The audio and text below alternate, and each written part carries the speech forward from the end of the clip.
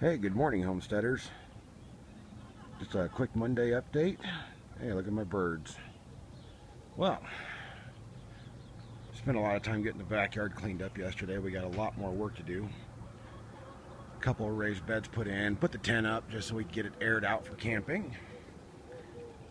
There's the 500-gallon tank. We actually ended up dismantling the gravity flow system because barometric pressure or something reduced the flow so badly that it took 2.5 hours for a cycle to complete at about midnight, which was just absolutely horrible. So we put it back to the way it was, and I'm going to get an auxiliary pump and we'll play with it some more. But let's take you inside the greenhouse. Of course, still don't have any fish. I worked all weekend trying to get the yard cleaned up. But this is nifty.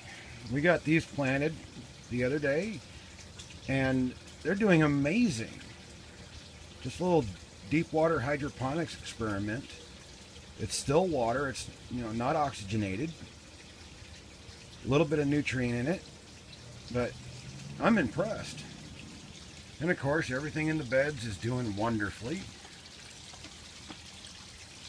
Check out the drop seeded bed. It is absolutely just gorgeous. All sorts of stuff is growing. Lettuce, onions, peppers, tomatoes, some cat grass back there. And of course the blue kale bed. And I planted these peppers the other day. They are doing wonderfully. And the strawberries, of course.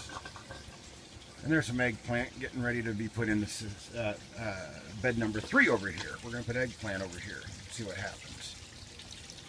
So I probably won't be planting any tomatoes directly in the greenhouse this year because they kind of overran the entire greenhouse if you looked at the pictures from last year.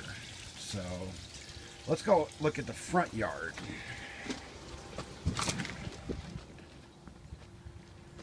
Like I said, we still have some mess to clean up, but that's the fun of it.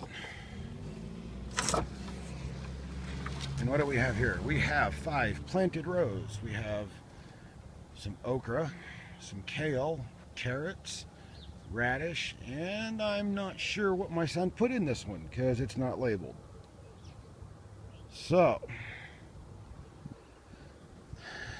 it's warm enough, the ground temperature is warm enough, and it looks like we're going to get warm enough days to where nothing will frost over. And I do have a giant piece of clear plastic to put over this entire area just in case. And then we're going to start working on the fence. We're going to put a fence up around the whole front here. So that's just a quick morning update. Have a great Monday.